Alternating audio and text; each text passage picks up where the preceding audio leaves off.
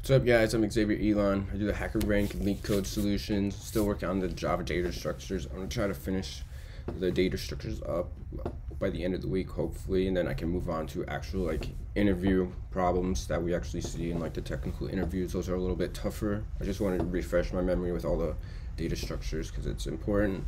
So I'm doing Java 1D array part 2. So we're just playing a game here where standing at index 0 of an n element array named game, and you can either move backwards. If cell i-1 exists and contains a 0, you can walk back, or you can move forward i+1 if it contains a 0, or you can do a leap. I plus leap contains a 0, and you win the game if you get past n-1. So it's basically saying if you get past the last part, you basically out of bounds of the array. And you can try any combination of these three to reach that, but you're given the so the first line contains an integer q. This is a little complicated. It took me a while to understand it, which is the number of queries. So number of queries, and then this line contains two integers. The first is the number of elements in the array, so n, and then this is the number of how far we can leap. So we're gonna start at 0, I believe, every time.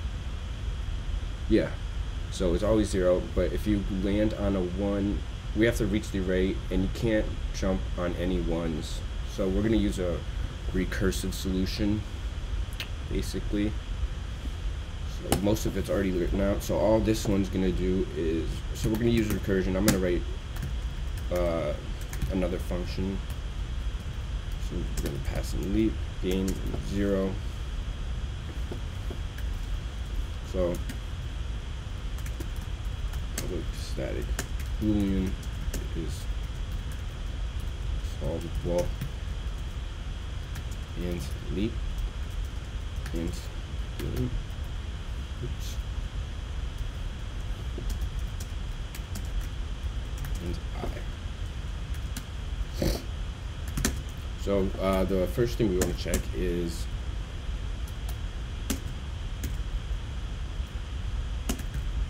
if I is equal or greater than game.length. So if we're already at the end of the array, past the end of the array, so we're checking game.length. So the game.length is going to return 5. So if I, which is the index, 0 index, if it's greater or equal to 5, that means we're going to be at the 5th index, which would be right after this 0, meaning we're out of bounds. So in that case, we won the game. So return true. Else if I is less than 0, or game I equals 1, return false. So if we're out of bounds this way, we went too far back, we lose. And if we leap into a 1, we lose as well. So, and then we're going to, we're going to change anytime we land on a 0, we're going to also update it to a 1, so we can't go back.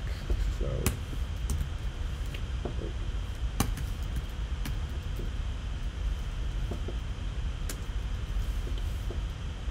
and then here's the recursive part. So I'm going to try and explain this as best as I can. Let me just write it out first. So the first one is going to be the leap. So we're going to have I plus leap. Or we can have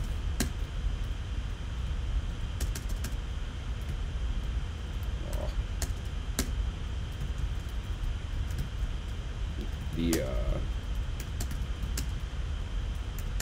I plus 1, or we can have the backwards one.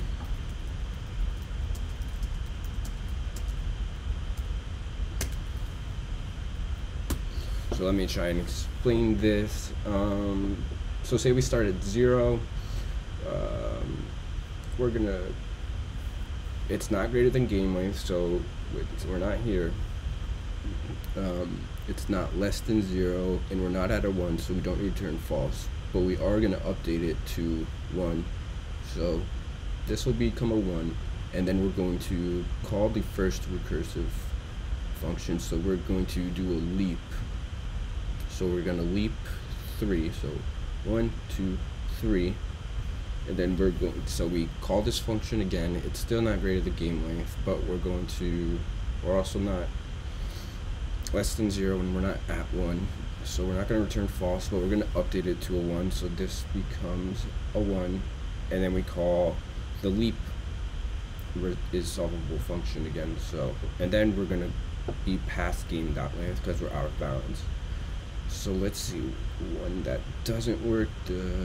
This one apparently doesn't work, so let's see. So we're going to call the leap, so we're gonna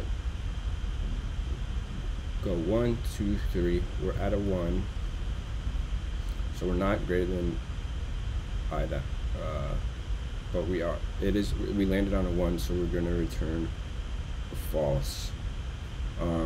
Even if, so 1, 2, 3, there's no way, even if we got here by going calling I minus 1 multiple times, we can't, we're still gonna 1, 2, 3, we're still gonna land on a 1. There's no way to win that game. And same goes for this one. You can't, the highest is a leap of 1, so you're never gonna get past the 1. We're gonna update this to 1, land on a 1, and even if we go backwards, it's still a 1, so we can't do that. So there's no solution to that. So let's see if this code works.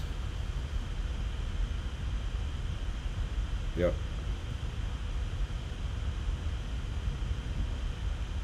Alright, perfect. I'll see you guys in the next video.